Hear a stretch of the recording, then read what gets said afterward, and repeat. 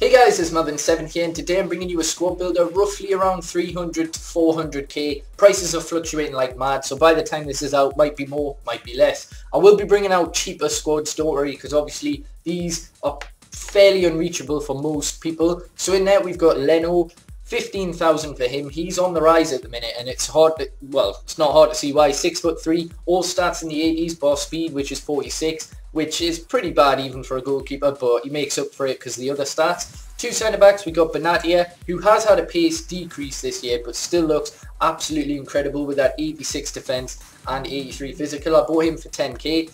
Boateng on the other side, 70k. He goes for about 80, so I got a little bit of a steal, but his card looks ridiculous. 87 defending, 6'4", yes please. On the right, we're going to move different league now. We've got Montoya on the right. He looks really good, solid. I'm not sure what he goes for actually, because I packed mine, but I assume it's just a couple of k.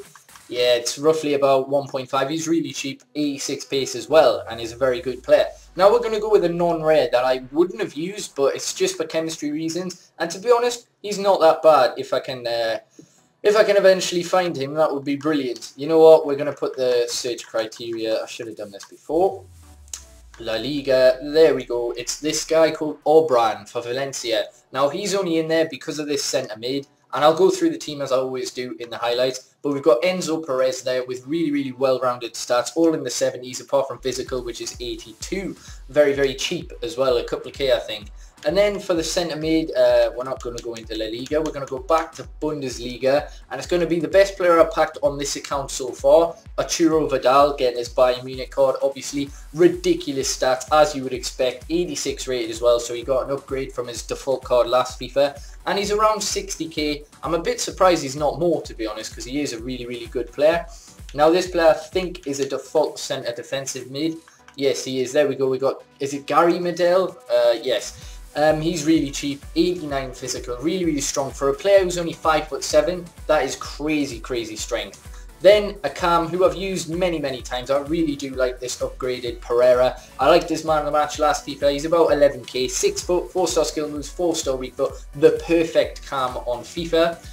Then the two strikers, another one which I have used before, so I do apologise for that. But I'm going to be using a wide variety of players, obviously. But Dybala, really overpowered. He's around 20k at the minute. He's went up, but 80 shooting, 87 pace, and 87 dribbling. And then the main reason I built this squad is to get Carlos Tevez in there. Obviously, that Boca Juniors card. When I packed him, he was 20k. Now he's roughly about 50k, and that's because of the stupid stats. He's got 88 dribbling, 88 shooting, 87 pace. This guy's a monster with 84 physical as well. So anyway, let's get into the highlights. Alright, so this team is really good. I did enjoy it, but there was a couple of slight disadvantages. I'll probably say, even though the attack is really good, it doesn't have a lot of height, so it's kind of hard getting any crosses if you do like that kind of style, I suppose. But that's probably why I've got it as a 4-3-1-2, so there's no wingers, so it's not really necessary. And also, they're a bit weak sometimes. Tevez and Dybala are pretty similar players. Tevez is a little bit better, as you would expect, though. He's really good,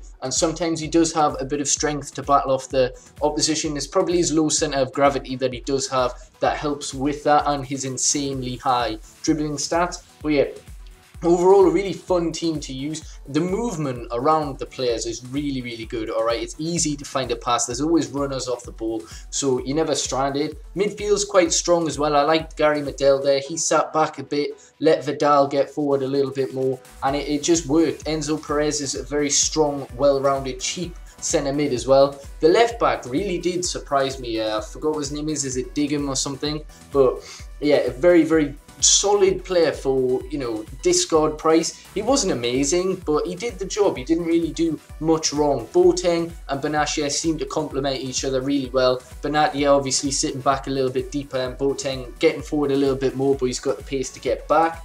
And yeah, the goalkeeper Leno, oh my god, he is the best goalkeeper I've used so far. I've only used about 5-6 goalkeepers, but he is absolutely tremendous. Honestly, well worth the 15 or 20k, whatever he is now. Hopefully I've enjoyed, and yeah, peace.